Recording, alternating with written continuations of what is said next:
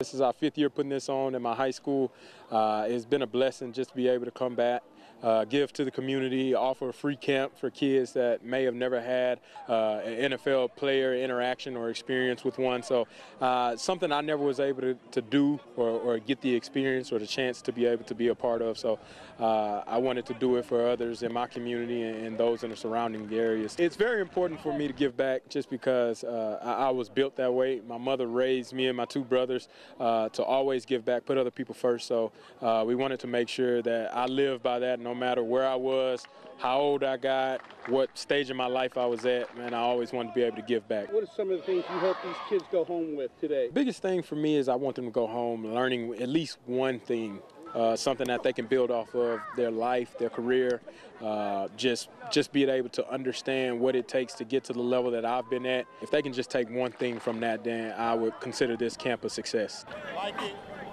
Man, it means a lot because I try and get better. Learn different things and just try to work hard. It was real nice coaching for an NFL player that I want to be. I just love football! What?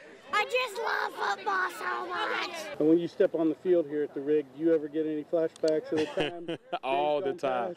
All the time. But what are some of the things that kind of stick out to you? Man, really my senior year, man, we were able to go to the state semifinals. A lot of memories were made on this field with a lot of great people. Even one of my good buddies that played fullback with me all 4 years at Pearland, Kevin Poole, man, he's still out here coaching with me. So the ties that I made here in Pearland from elementary all the way through high school, man, that's been a bond and a brotherhood that I've had and will continue to have for the rest of my life.